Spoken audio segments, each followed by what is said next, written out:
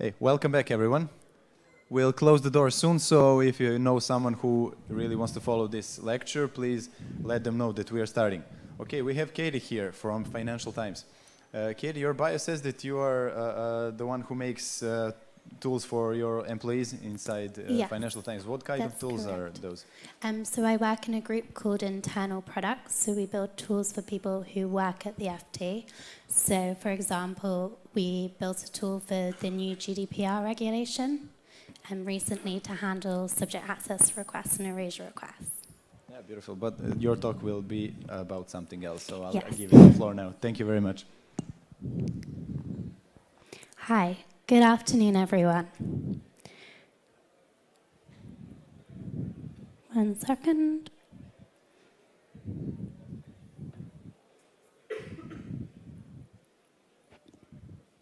It's not skipping slides.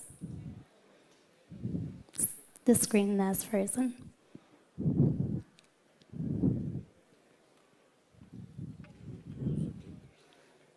Yes, that might be better. Always good to have a technical difficulty before the talk.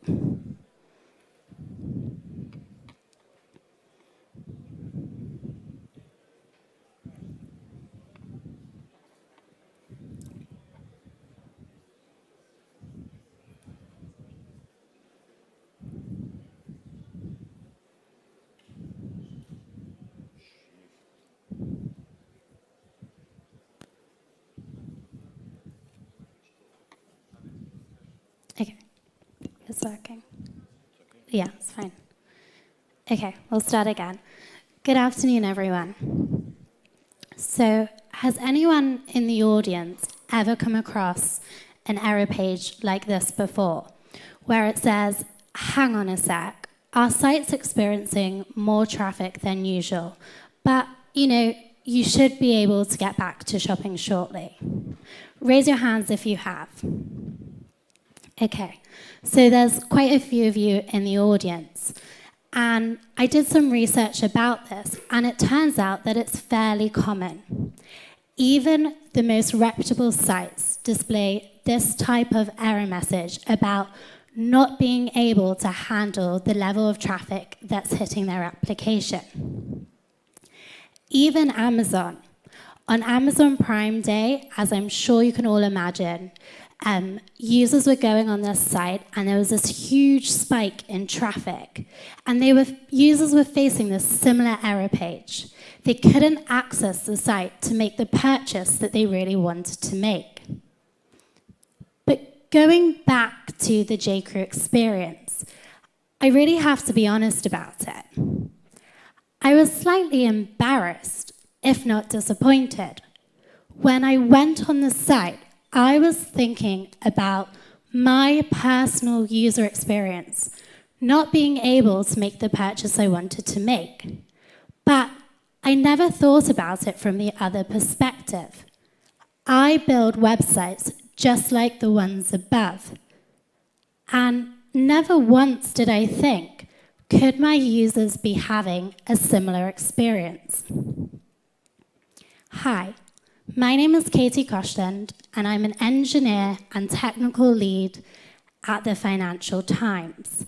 The Financial Times is one of the world's leading business news organizations, recognized internationally for its authority, integrity, and accuracy. And today, I'm going to talk about my load testing journey. And I will aim to cover the core concepts behind load testing. I will start with the challenge, and this is how I came across the topic of load testing. I will then go on to discuss how you can get started with writing your own scripts and what it really means to load test your application. I'll then go on to explain how you can use the metrics from your load test to help identify a performance issue within your application. And then I'll go on to talk about the troubleshooting techniques we use at the FT to help resolve these significant performance issues that we face when we build applications. And then finally, what I'll do is I'll conclude with some practical outcomes. So first, the challenge. I recently finished a 3-month secondment in the Operations and Reliability Engineering team at the FT.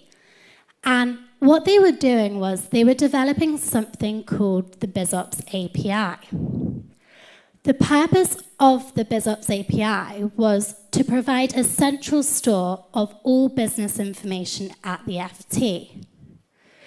And here you can see, this is the model illustrated. And this is the kind of information you could retrieve from the BizOps API. So there's information about systems, how those systems relate to each other, and then how those go on to relate to groups and people who work across the FT. And so it was really important for us to be able to understand the technical limits of this application, as it was going to be used across the FT very frequently. So that was my challenge. It was about testing the technical limits of our Node application. But it was more specific than that. Could I answer the following 3 questions? Will our application crash? If so, can our application recover? And what exactly happens to that user experience? Once we have found the application's limit and pushed past it, does it recover quickly, or does it cause this catastrophic meltdown? And what I was told was that this answer could be found by load testing my application. So I guess let's start with, what exactly is load testing?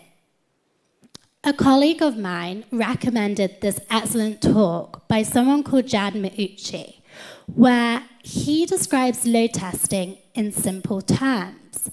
It's about simulating ordinary user activity and then applying enough stress until it reaches failure.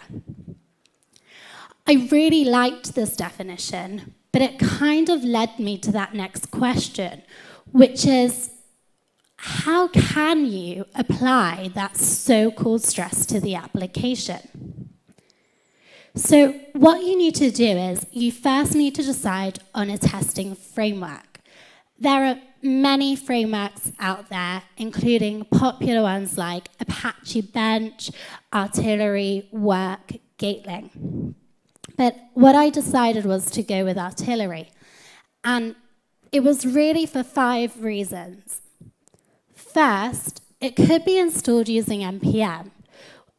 Because it was a Node application we were developing, it meant we could install it and get started very quickly. Next, what it allowed you to do was customize JavaScript code within your scripts. And this was particularly helpful in situations where what we wanted to do was generate random write queries. So what you could do was write it as a separate JavaScript function, import it into your script, and then the function could get called every time a virtual user was to make a request. And it was also really helpful if you wanted to write separate functions, for example, that would set the headers or cookies for each virtual request. Here you can see an example and a snapshot of when we set headers for this particular API. Another great benefit was that scripts could be configured using YAML. And above is a snapshot I had written in YAML, and you can see by writing it in YAML, it makes the scripts very easy to read, write, and maintain across a team. And you can see here that I'm calling the set headers function I mentioned previously. And it's also targeted towards continuous integration.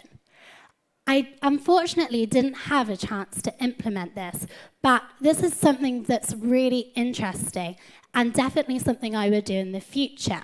So if performance is a high priority within your application, what you can do is you can configure your continuous integration, let's say Circle CI, and it can run your script each time you trigger a build. In this way, what it allows you to do is it allows you to detect any regressions within your application at each point in the development process. And finally, it provides detailed metrics, and I'll go on to explain this shortly. So once you've decided on the testing framework that's suitable for your application, the next thing you need to think about is you need to decide on the type of requests that are hitting your application. So what your test scripts need to do is they need to be able to represent ordinary user activity within your scripts. So one way to do this is to think about the common user journeys that might be hitting your application and try to replicate that exact behavior made by your virtual users in your script. And then what you have is you have your virtual users mirroring the exact behavior made by your real users. And once you've done that, you need to decide on the shape of load that would be hitting your application. You're probably thinking, what exactly do I mean by the shape of load? Take this graph above as an example. It illustrates the shape of load that was hitting the ft.com homepage during the 2017 election results. And what you can see here is that the shape of load changes drastically over a period of time. So what we have is we have x across, we've got time across the x-axis, and then we've got across the y-axis the number of virtual users. And what you can see here is that there are peaks where there's this huge number of concurrent users per second, and then there's troughs where there's a very low level of concurrent users per minute. So what you really want is you want your scripts to be able to capture this type of different load that could potentially be hitting your application. And this is very challenging, and it can be very difficult. But, if your application is already in production, you might already know that shape of load. A situation, for example, where you could predict the shape of load hitting your application is before the release of a push notification. 2 days ago, the FT mobile app sent out a push notification to users to notify them that the UK Supreme Court ruled against Boris Johnson's suspension of Parliament. And before the push notification went out, you can see that the application was doing approximately 250,000 requests per minute. And shortly after the push went out, it reached 2.6 million requests per minute. And it wasn't just the mobile app it was impacting, it was also the website. Before the push notification went out, ft.com was hitting 200,000 requests per minute, and shortly after the push, it more than doubled to 200,000 requests per minute. So in this situation, we know the shape of load that's hitting our application, and therefore we can replicate this within our script. But, it's also okay if you don't know the shape of load. The BizOps API was still in the development process, and, because of that, it was really difficult to predict the number of concurrent users and how they could potentially ramp in over time and in a production cycle. But this was really crucial. It was really crucial if we wanted our scripts to be as robust and accurate as possible.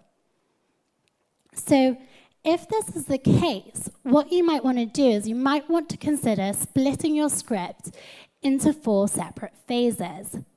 This way, you're capturing different types of the shape of load that's hitting your application over a production cycle.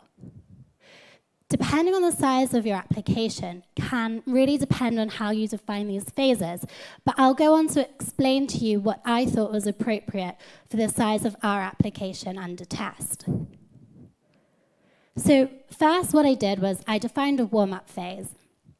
And this was the arrival rate of 10 virtual users per second for 60 seconds. Then I defined a ramp-up phase.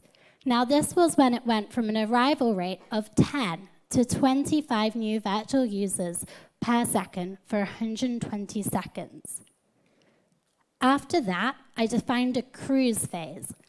And this is the arrival rate of 25 virtual users per second for the duration of 1,200 seconds. So this is a bigger duration than previous phases.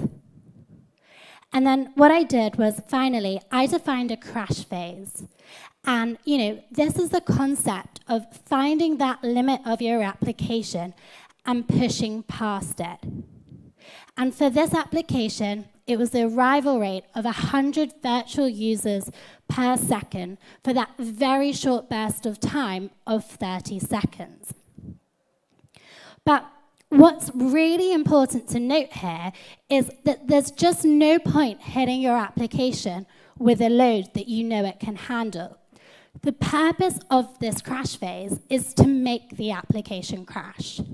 You want to be able to understand that exact behavior of your application once you've reached past its limit. Once it's crashed, is it going to be able to recover? How long does it take to recover? Will it require engineers at the middle of the night to come into the office and make those changes? These are the types of questions you want to be able to answer from that crash phase. And to visualize this, what I've done is I've identified these 4 phases in the production cycle. And again, it's a graph showing the number of requests per second hitting ft.com homepage. And this is over a 24-hour period. What you can see is from 12:30 a.m. to 6 a.m., there's this very low level of requests per second of 5. This is what I previously defined as the warm-up phase.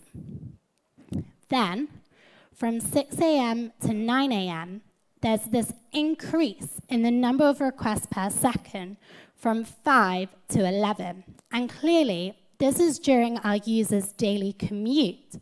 And this is what I previously defined as that ramp-up phase. Then, from 9 a.m. to midday, there's this constant level of 11 requests per second, which is the cruise phase.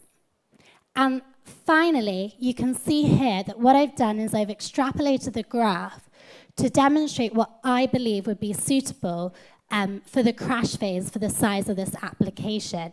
And this is approximately 40 requests per second. So now what you've done is you've decided on the testing framework, you decided the type of requests that be hitting your application, and the shape of load. So now you're ready to get started and write your scripts. So let's discuss how you can get started. What should your scripts look like? So what happens is the scripts are split into 2 separate sections. You first have the config section. And what you do is you start by choosing the target of your load test, so the address of the API server under test. In our case, it was the BizOps API, and it was the staging endpoint. The staging endpoint and the environment was an exact replication of the production environment, and so it was suitable to be able to test the staging endpoint. After that, you can specify any plugins you'd like to use. We used a plugin that allowed us to send our metrics and the output of our load test to Graphite and Grafana. What Graphite is it's our metrics data store, and Grafana is the presentation and data visualization layer. And this was particularly helpful later on when we really needed to troubleshoot a serious performance issue. And then what you do is you define the load phase. And this is what we discussed previously about the number of concurrent virtual users and how they ramp in over time. And then we have the processor. And this is where you can import any JavaScript files that include functions you'd like to use by your virtual users when they're making the requests. So what you can see here is this is an above snapshot of what the config section should really look like when you're writing your scripts. After that, you have the scenario section. And this is where you identify what the virtual user's behavior is going to be during the test. So you define the type of request that's hitting the application and that your virtual users really want to make. So what you do is you start by naming the type of request. In this case, the user request was going to retrieve a list of all systems at the FT and their corresponding properties.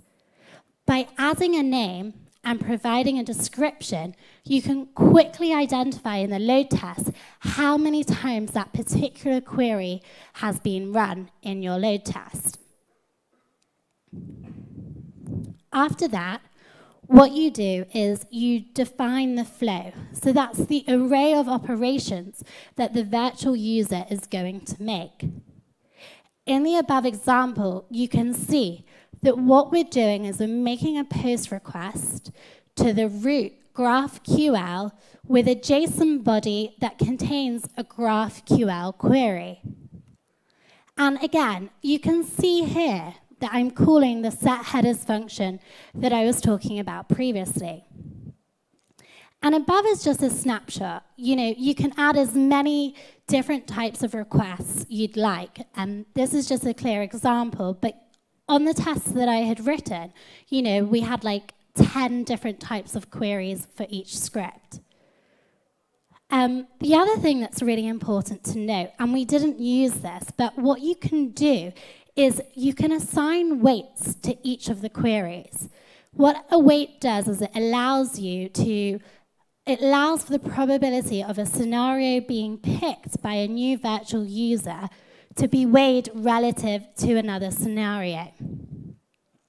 So above is just to illustrate this point, and what you can see is if I made an assumption that, you know, the users are twice more likely to query all the systems at the FT than they are to query all the health checks that are live, then, you know, you can assign that weight of 2 to the first query and assign a weight of 1 to the other, and it's as simple as that.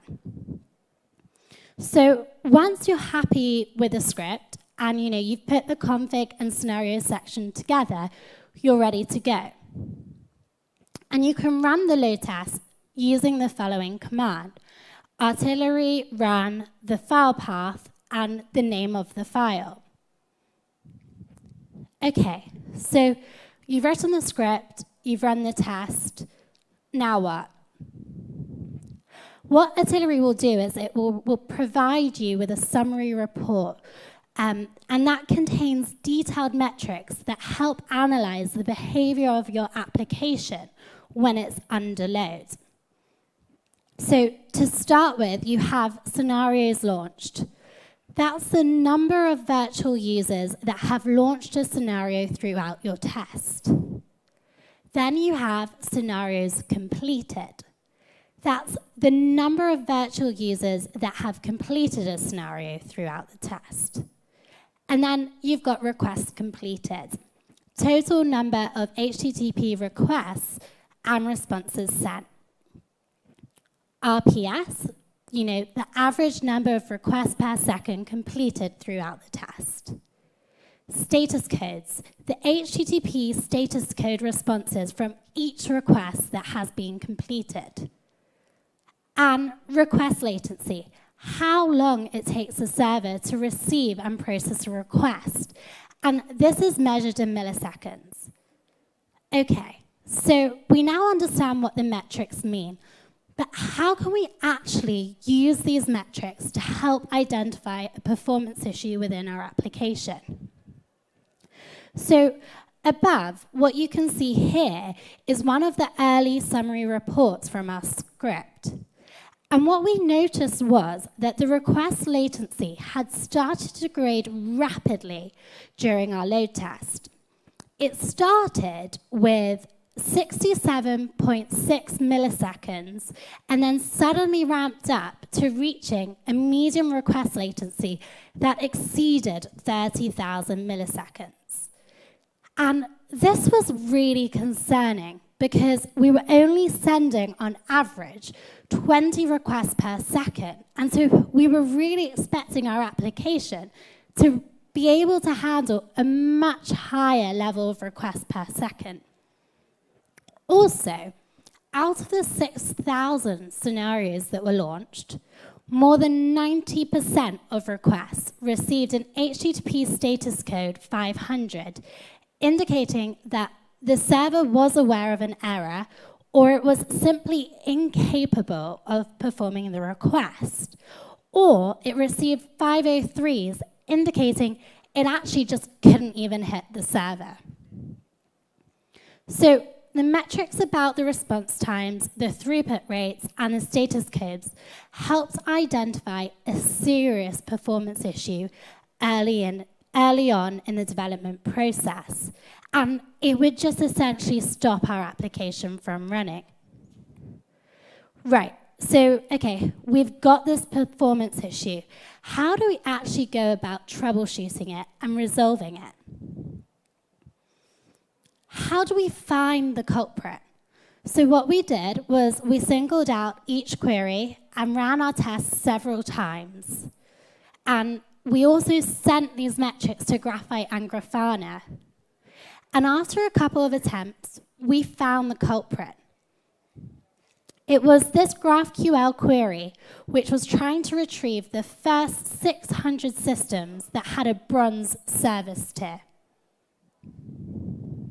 In fact, what we realized was we were hitting 100% CPU when running this query, and it was at this incredibly low rate of just 10 requests per second.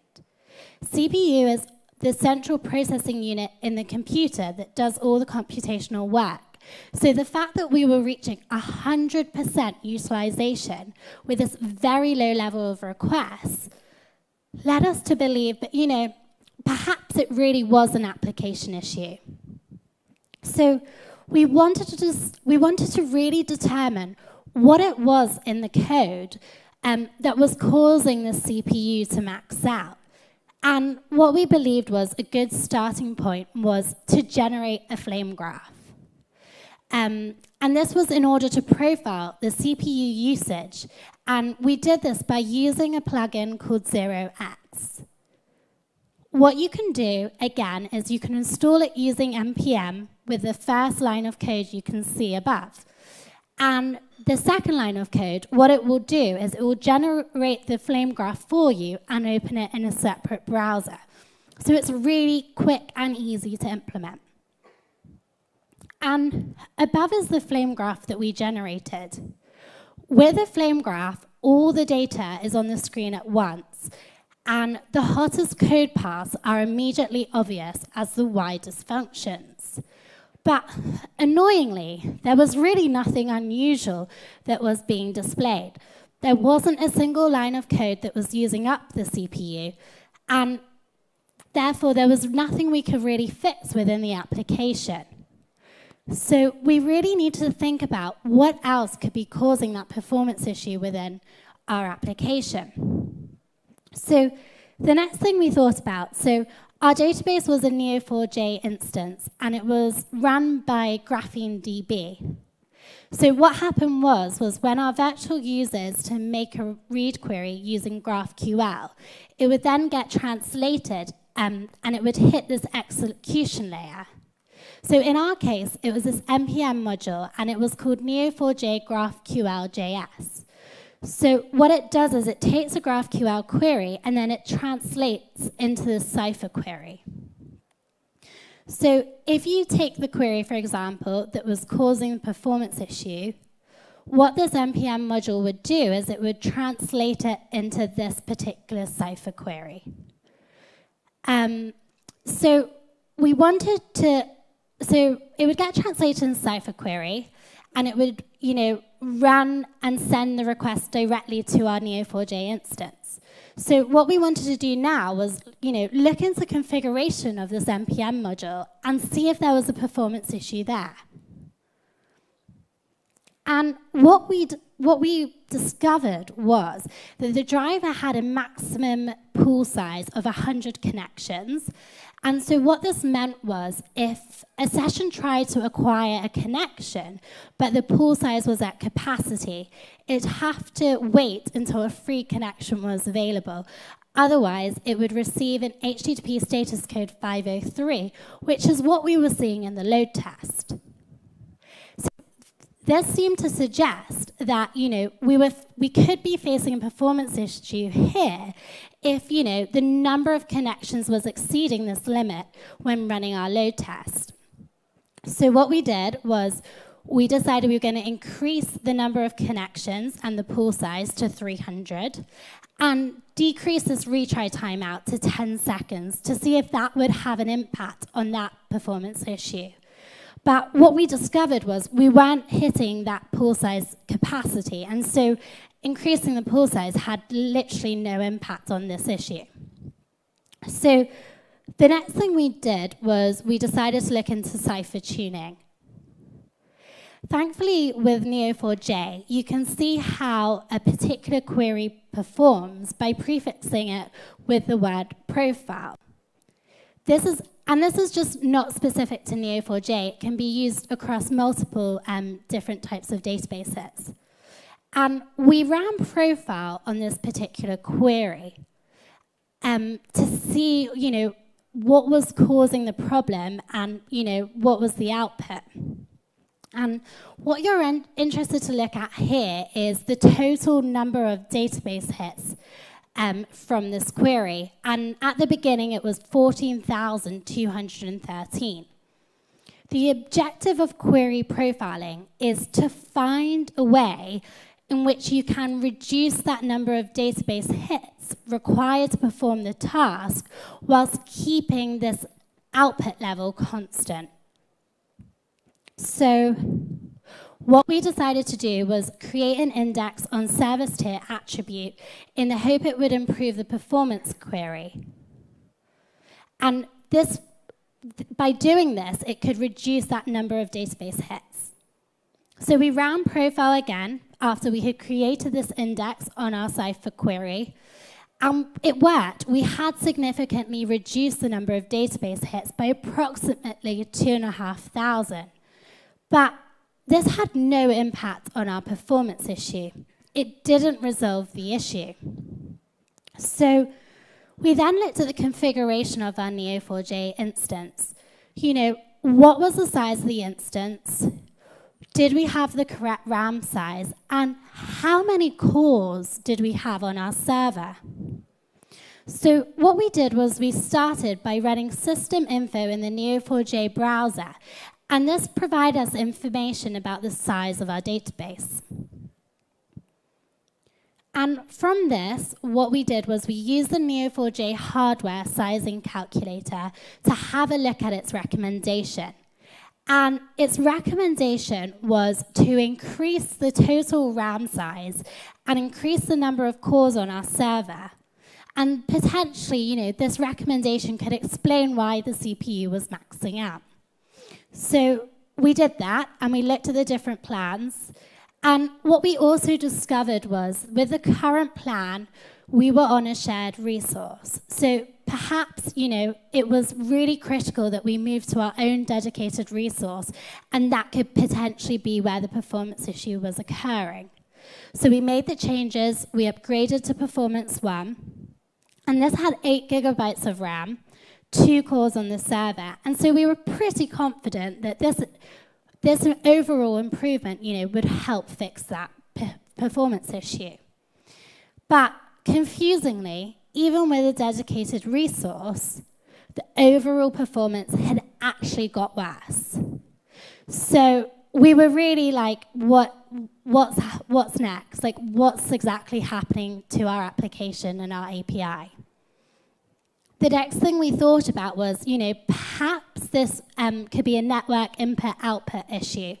So when the database results are queued for processing by CPU, if the input and output is limited, the queue of the database results could be back up, and that could potentially cause the struggling CPU. So that was essentially the next place we were looking at in terms of resolving this performance issue. So you're probably thinking, okay, you've done all these troubleshooting things, you've spoken about all of them, they're clearly, tell us already, what was the actual fix to this performance issue?